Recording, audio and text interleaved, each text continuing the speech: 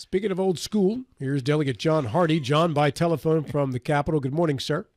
I just listened to you curmudgeons complain about how everything is not how it used to be when you were growing up and walked to school 6 miles barefoot, both uphill, both ways.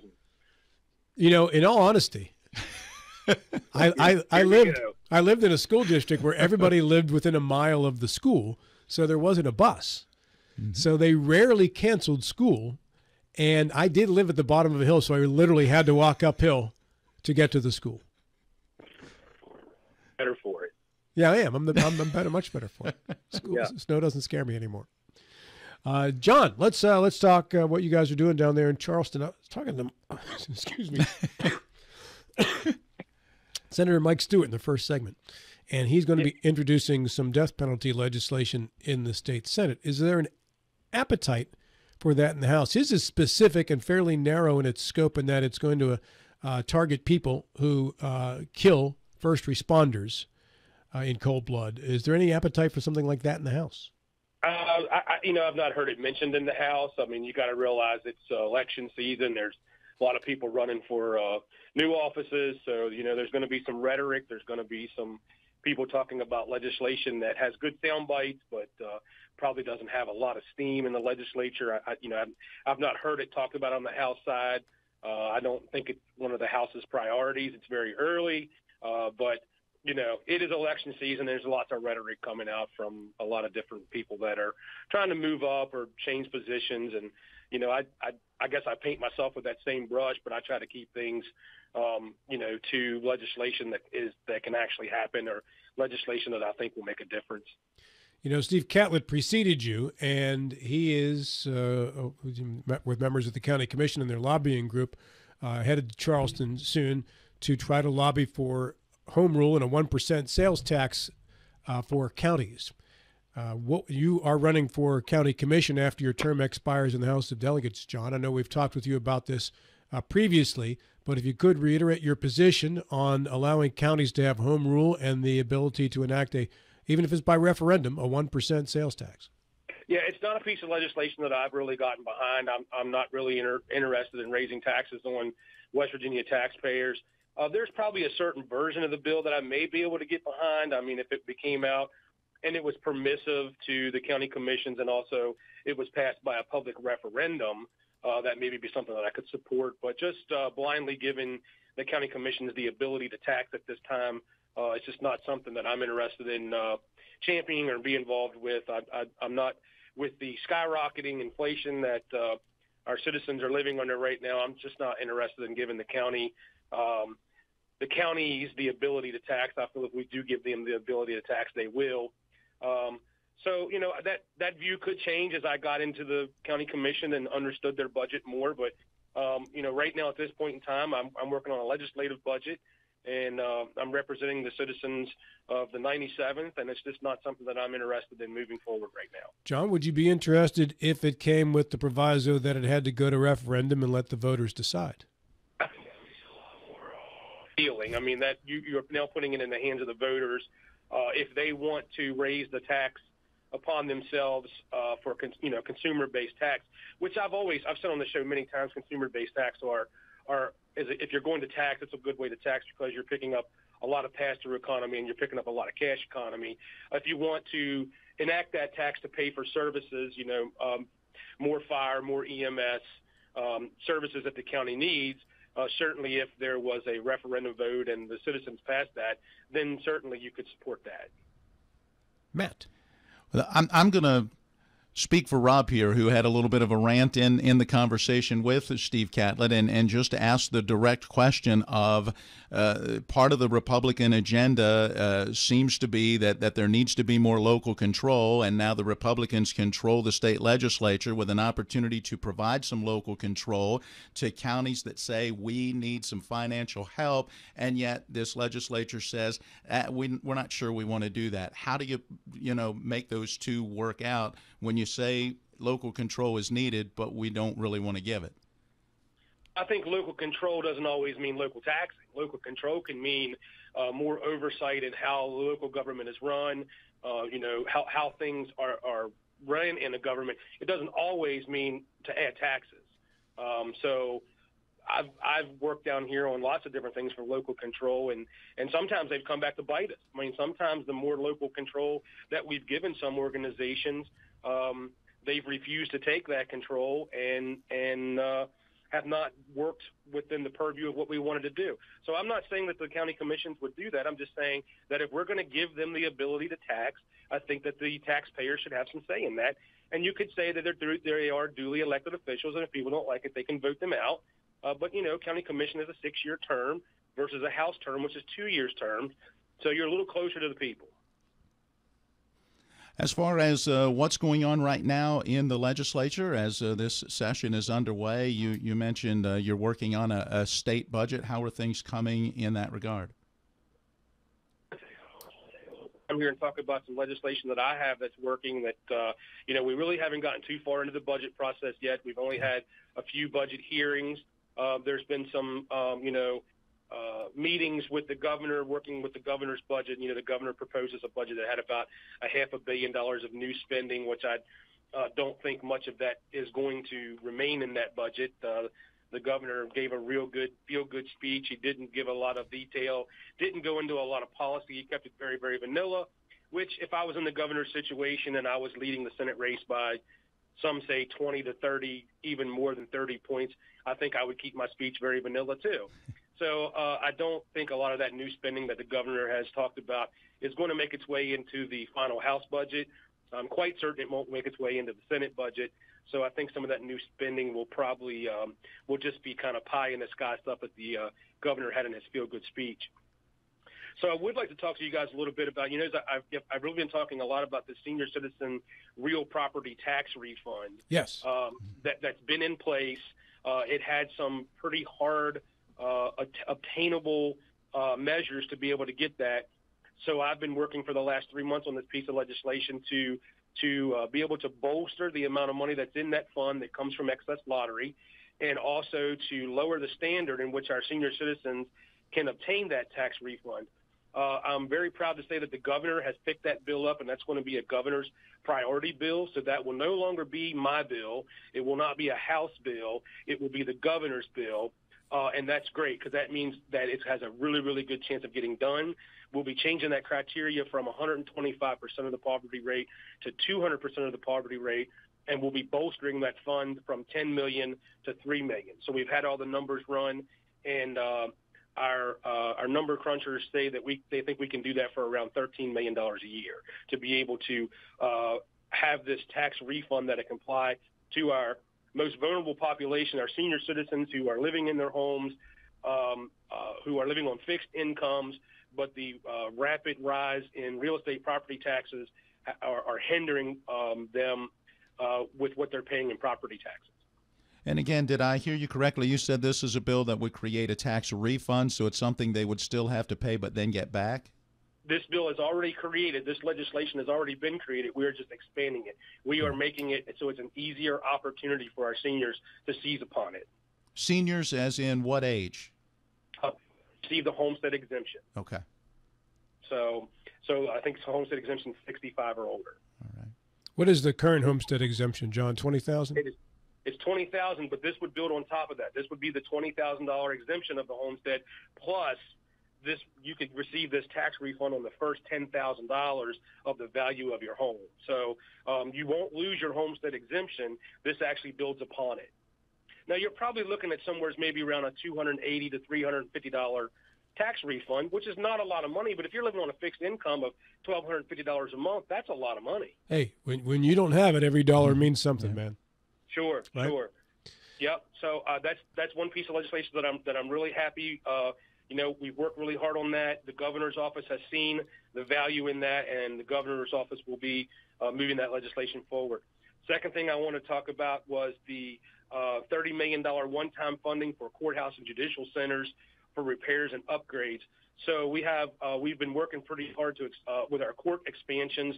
So we have areas that have growing population. We also have areas where their courthouses are in dire need of repairs. So I'm proposing a one-time $30 million funding, one-time money in the back of the budget, surplus revenue, for a 50-50 grant matching program where counties can apply to the Courthouse Facilities Improvement Fund for grants for expansions for new judges, expanding the courts, and also maintenance and repairs of existing courthouses and judicial centers. John, go ahead. As you know, Berkeley County has expanded its magistrates. Its circuits are going to expand. Jefferson County circuits are expanding. There's going to be need for new courtroom space. What else do you have going, John? So I have a small bill that is a municipal water shutoff bill. There are a few municipalities across the state that are turning people's water off for non-payment of stormwater management fees. I don't feel that that is fair. I feel that those are completely separate utilities. I've had a conversation with the Public Service Commission. They feel the same way. I'm not sure how a city can go in and tell American Water to turn someone's water off because they haven't paid their stormwater management fee to the city. I think it's very easy for the city municipalities to go turn someone's water off with maybe not due process. So this bill will allow the cities to turn your water off for non-payment of stormwater management fees, but you must go through the legal process to do that. No more of just sending your water department over to turn someone's water off. So they must go through the legal processes of filing a lien and going in front of the courts to be able to do this. How late do you have to be, do you know, before they can turn your water off? That will be done in the rulemaking. That I think that the municipalities maybe, I'm not sure what their ruling is and when they turn your water off or how, I don't know if it's 15 days, 30 days, 45 days. I'm not sure, but I just don't think that you should be able to turn someone's water off for not. It's like if you didn't make your house payment, they repossess your car. It really doesn't make sense to me. They are separate utilities. They are utilities, but they are separate utilities. Right. Right. What would be, other than late fees, fines, what have you, what would be an appropriate way for stormwater management to get their money back for someone who doesn't pay the fees? Well, the court systems do it that way. If the municipalities are so hell-bent on getting the money that they need for their stormwater management that if someone is not paying, it's just as me as a small business owner, if someone does not pay me, I can't go and tear off what I've built on their home, or I can't go undo what I've done. I have to go through the legal processes, and I believe the municipality should do the same thing. John, you are also serve on as part of your committees, Health and Human Resources, correct? Yes. Amy Summers sponsored a bill designed to give DHHR more transparency, to improve their transparency. It's Bill 4595, according to this Metro News article by Mike Nolting. Are you familiar with that bill? I have briefly read over that bill, and that's a bill that I support. I think that we need to have as much transparency into those organizations as possible. And I will tell you that it is the purview of the Finance Committee to do some serious deep dives into those agencies and also the sub-agencies to make sure that we are performing what that subsection of the agency is to do. Make sure that they are spending the money where they're supposed to be spending it, doing what they're supposed to be doing, and achieving what they're supposed to be achieving, and make sure that they're not just an agency that has been created to chase federal dollars. There is some fear among apparently a few people that the splitting of these three agencies for DHHR, instead of the goal was to streamline and reduce duplication of services, instead will become something that's even bigger than what the original DHHR was. John, how can you assure people who have those concerns that that won't be the case? You can assure anyone that that won't happen. That is going to be the purview of future legislators and the legislature. I think that's where voters need to hold people accountable. I think that the more transparency and the more that we can break this agency down into smaller bites, so we can have more eyes on it and making sure that the funding is being used the way the funding is supposed to be used, and they are doing the jobs that they are supposed to be doing. There is plenty of problems in DHHR in all three aspects of it, and I am actually proud that this legislature has taken some steps to at least try to address it. You can sweep it under the rug for a long time, but eventually it's going to be time to pay the piper, and this legislature has kind of taken the bull by the horns and said we're going to address this. We're going to address the jails, the CPS workers. We know that there are some serious issues that we need to have some serious discussions and work together to try to figure out how to fix some of these broken agencies. John, you're also the Vice Chair of Finance, and my question to you concerns a possible continuation of reduction of state income tax, the personal income tax. I have done a lot of interviewing on this subject for 2024, and I've gotten a lot of opinions that have said it's pretty much a slam dunk. We're going to be able to do the full 10% for personal income tax reduction this coming year. And then I read a report which quoted one of the deputy secretaries of revenue saying that 10% might be a stretch. It might be closer to maybe 1 or 2 or 3%. John, as the Vice Chair of Finance, you've got the handle on how the money is flowing in this state. What do you think? Yeah, those triggers are very specific. Those triggers are set in statute. So in other words, they are set in statute. So there is no gray area in those triggers.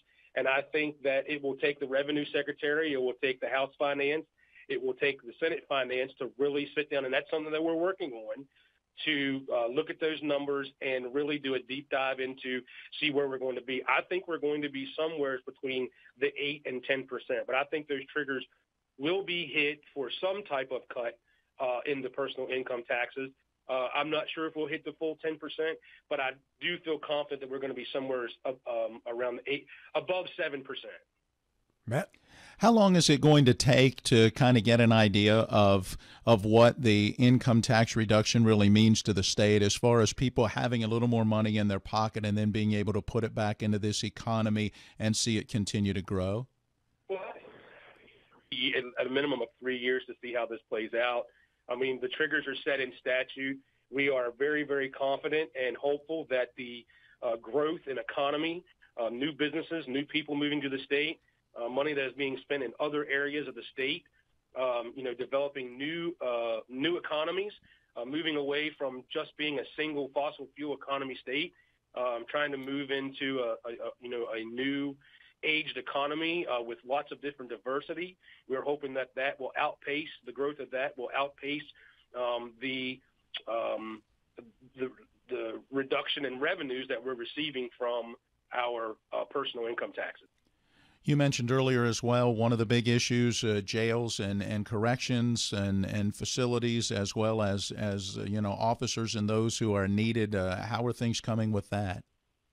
I think that there's definitely a turn. I think, we're graduating classes. We are really trying to retain the people that we have that have been in those positions, and working very hard to attract new people to those positions. I think in an area like the Eastern Panhandle, where the economy is a little faster moving and the cost of living is a little more. I think with the triggers that was put in there for there were certain triggers put in there where there would be more money paid as they needed more officers. So I think those things are probably helping. I think that's a work in progress, and I think that's going to take some time to see and continual. I think we will continually have to work on that as a process to make sure that we are trying to retain the officers and the staff that we have, and also continue to train and move new people into positions there, trying to pay them the absolute best that we can pay them for a very tough and thankless job. Early on in this legislative session, are you hearing much regarding the potential for lack of a better term, locality pay? I know we've tried to couch it in different terms at times to be able to get it through with some of the folks from the southern part of the state, but how are things going there? Yeah, I was really saddened. I really thought that there was going to be something in the governor's speech about locality pay. I had been hearing some rumblings that the governor was going to talk a little bit about locality pay and understanding that certain areas of the state, not just the Eastern Panhandle, but Mason County and even some of the poorer counties in the southern part of the state may need, different areas of the state need different options. And I was a little saddened that the governor didn't speak on that stuff. I was hoping that he would, but it's really, really early in the session, and I haven't heard anything. I haven't seen any bills. But I would like to segue into a very important piece of legislation that I've been working on, if you guys would grant me that. Sure, you got 3 minutes, sir. Okay, so I've been talking about the SRO funding for schools.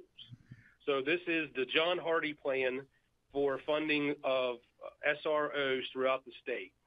So I am proposing that we are going to set aside $28 million to fund SROs throughout the state. That $28 million is not going to cost the taxpayers any money. That $28 million is not going to cost the legislature any money. If you go in and look at our falling enrollment, if we fund our education system the same as we funded it in 2023, if we continue that funding on the same pace with our decline in enrollment, we will be able to have this money already within our budget to pay for these SROs. Now, I want it to be a qualified plan. I want this money to be set aside. I want this money to go to the auditor's office. I want the auditor's office to set up this program. I don't want this going to the State Board of Education. I want the money to go to the auditor's office. I want the auditor's office to set this up in a formula that will be based on student population, and there will also be a secondary caveat in there that would say we are going to look at the distances from schools. So let's say you have 2 or 3 SROs in Morgan County, but you got Paw Paw, which is an outlier. Well, there's other counties that have those type of same instances. So I would like for this $28 million to go to the auditor's office. The auditor would be the one who would run this program. This money would come back to the county commissions, and it would come back to the county commissions encumbered. And the county commissions would be responsible for paying 70%, the county commission, this money would come back to the county commissions, and this money would pay for 70% of the SROs. The other 30% would be paid for by the counties because those SROs will be deputy sheriffs. They can be utilized in the summer. They can be utilized in other parts of the community when they're not doing those functions. So I don't know if this legislation has any legs. I don't know where it goes, but that's what I'm proposing. Do you have a co-sponsor, John? The bill hasn't even been drafted yet. That's how new it is. I see. So the key factor is it's no new spending. It's $28 million of no new spending. There is money available in the education budget from the drawdown and our loss of enrollment to be able to draw that money out. And I really do not want it to go to the State Board of Education because the legislature has no oversight of that. That money goes to the State Board of Education and it falls into a black hole because this legislature does not have any oversight of that branch of government. So that's why I think it should go to the auditor's office to be an outside entity. The fund would go there, and the auditor would ultimately work with a board that he picks or the governor picks or has elected officials, however the rules are promulgated, and then that money would come back to the county commissions to go to the sheriff's department. The sheriff's department should be the one who is implementing the school resource officers. John, on that note, you've used your 3 minutes. I appreciate your time this morning. You always bring it. You did well. Thank you very much. It was great talking to all you guys. Everybody be safe back home. Thank you, John. Thanks.